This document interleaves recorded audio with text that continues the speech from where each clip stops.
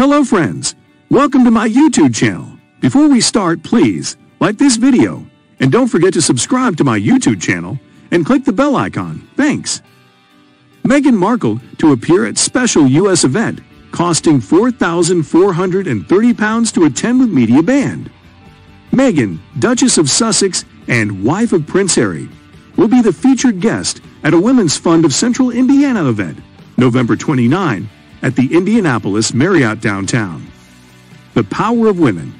An evening with Meghan, the Duchess of Sussex, will include an interview conducted by Rabbi Sandy Sasso, the first woman rabbi ordained by the Reconstructionist Judaism movement. She previously led Congregation Beth El Zadek in Indianapolis.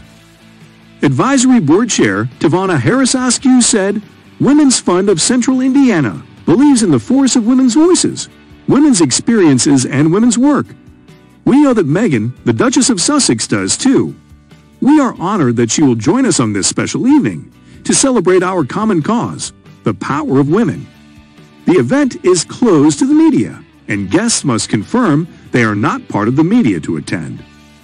It comes as Meghan and Prince Harry have been praised for their moral courage, as they won an award for their work on racial justice, mental health, and causes that make a positive social impact.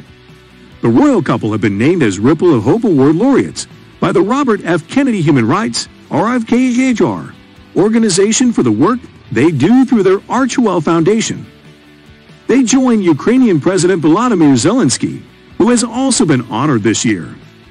The award is given to those judged an exemplary leader across government, business, advocacy, or entertainment, and who has demonstrated an unwavering commitment to social change and worked to protect and advance equity, justice, and human rights.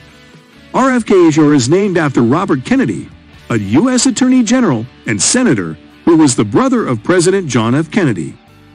The organization aims to realize Kennedy's dream of a more just and peaceful world since his assassination in 1968. Its president, Kerry Kennedy, said of the Sussexes, "The couple has always stood out for their willingness to speak up and change the narrative on racial justice and mental health around the world. They embody the type of moral courage that my father once called the one essential vital quality for those who seek to change a world that yields most painfully to change." Harry and Meghan were chosen because they have demonstrated a lifelong commitment to building strong and equitable communities, advancing the global dialogue around mental health, and advocating for a better world, both on and offline, the organizers said. Since co-founding the Archie Foundation in 2020, the couple has found remarkable ways to progress their mission to uplift and unite communities, the citation added. RFKHR highlighted causes that Harry and Meghan have supported, including supporting Afghan refugees seeking resettlement, to backing paid parental leave in the U.S., investing in organizations working in Ukraine, and partnering with the National Association for the Advancement of Colored People to create the first Digital Civil Rights Award. They were also praised for their work with the World Health Organization, People's Vaccine, and global citizen groups to champion vaccine access globally and raise funds to buy doses for frontline health workers. Harry and Meghan join a host of high-profile, powerful figures who have won the award, including former U.S. Presidents Barack Obama and Bill Clinton, current President Joe Biden, and his Vice President Kamala Harris. So what do you think about this news, guys?